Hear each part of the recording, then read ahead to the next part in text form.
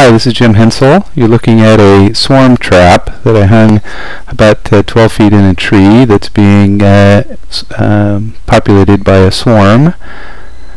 This trap was baited with lemongrass oil. The swarm in it weighed about 2 pounds. So here I am going to install the swarm out of the swarm trap into my top bar hive.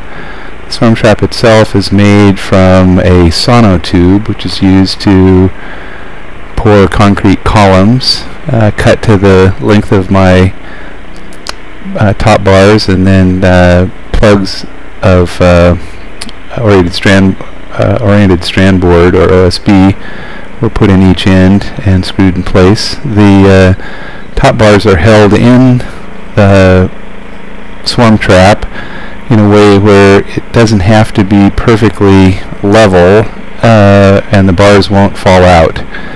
So you'll see here as I open the trap that the bees are inside there, and the white with red writing is actually a little plastic tab that keeps the top bars from sliding forward in the trap.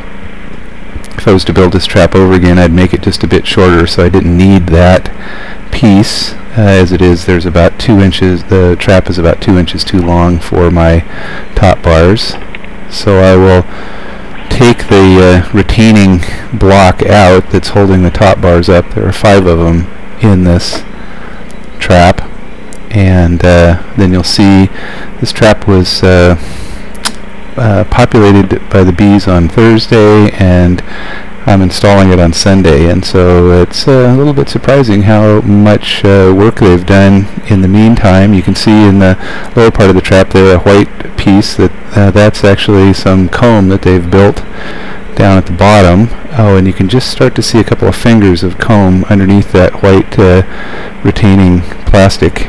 But I'll take the top bars out and show you the comb. So here's the first. There are 5 of them. So here's the first one. Not much going on with that top bar. The second one has a little bit of, oh, I guess not, no comb in it, and maybe it's just these 2 in the middle where you can see the bees have started to build nice little comb on the top bar. The piece hanging down there was some string, which I'll remove later. And here's the 4th top bar. Again, you can see quite a bit of comb building in a pretty short period of time. This, as I said, this trap was baited with lemongrass oil. Just a few drops. I actually just take a toothpick and stick it in the lemongrass oil and then toss it into the hive, or into the trap.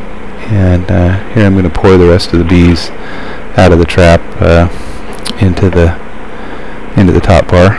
Of course, they need to get banged a little bit to get them out. As I said, this hive swarm weighed about 2 pounds. Nice enough size, and given that they were so comfortable, it was a pretty easy transition to get them into this hive.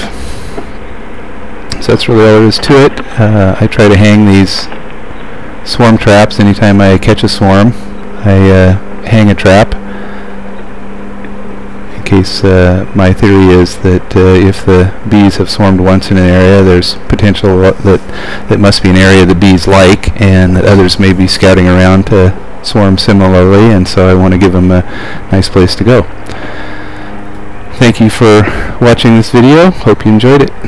Bye.